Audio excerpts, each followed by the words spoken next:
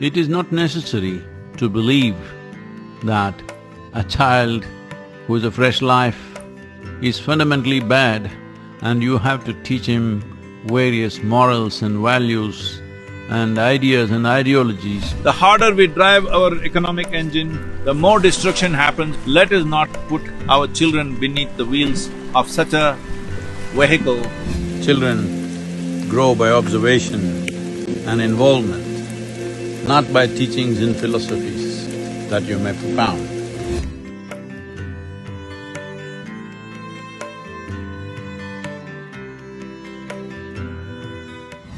If you have a child, all you have to do is create a loving, supportive and invigorating atmosphere.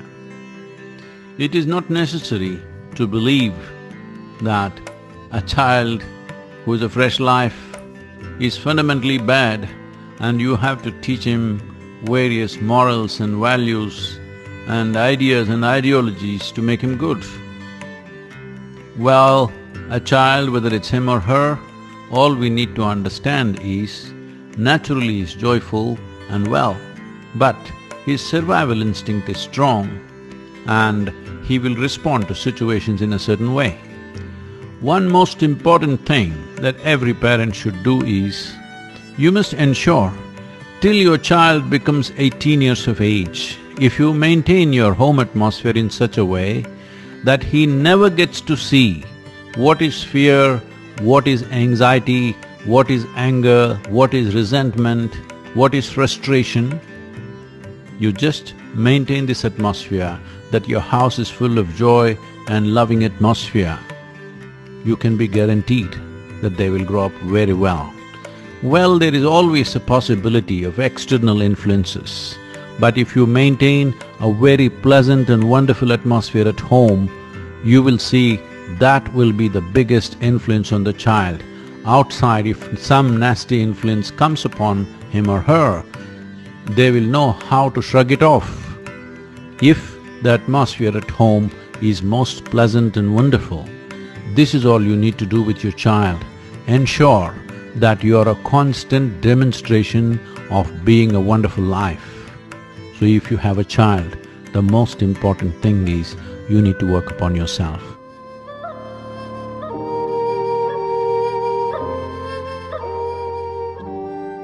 Education should be a tool to expand human perception and consciousness, not a tool for producing cogs for a larger machine. Are we interested in producing wonderful human beings, or are we just interested in making them fit into the economic engine that we have built, which is destroying the whole planet? The harder we drive our economic engine, the more destruction happens. All of us know this.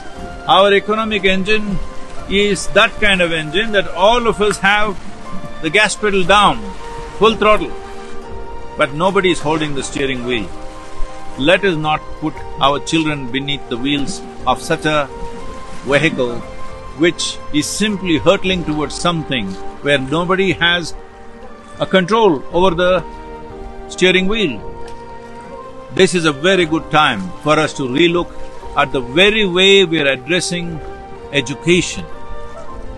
Education should definitely lead to higher levels of perception, more conscious existence, and above all, education should allow individual human beings to overflow with their humanity. When your humanity overflows, divinity cannot be denied to you.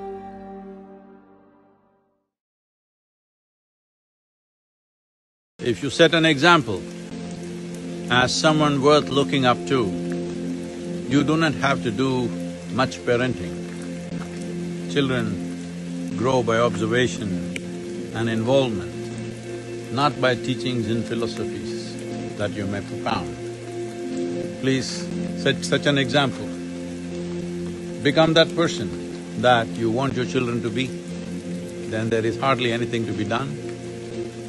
In some way in their minds you must become a superstar. Then you don't have to worry where they will go, what they will do, because they will want to be like you. That's all you need to do. Make yourself in such a way, children want to be like you.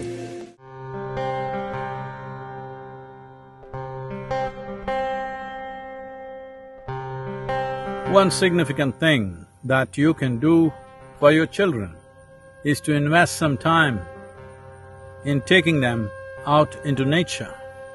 What you cannot teach at home, what schools cannot do, what teachers and parents cannot do, nature can do. This is one of the simplest ways to keep children away from various addictions which are always threatening to come into families.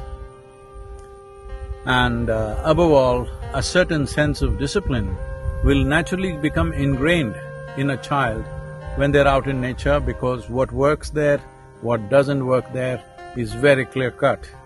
So, every parent, those of you who are in some way dedicated to offer a better next generation than who we are, if you're dedicated to that, you have to invest a certain amount of time to take your children out into forests, into mountains, rivers, ocean, whatever is available to you.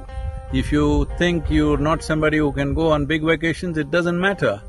Just around your city, if you go somewhere, there'll be a small hillock, a bunch of rocks, something, make them trek cross-country. It's very, very important both for your physical health, mental health, and above all, development of the child in the fullest possible way.